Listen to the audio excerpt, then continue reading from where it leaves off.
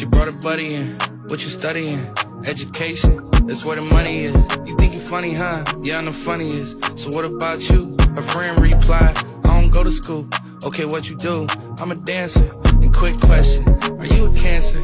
I said, hell nah. Where you dance at? She said, Blue Flame. That should be jam-packed. I said, damn facts. So where y'all mans at? They said, what's that? Smiled at each other and they both laughed.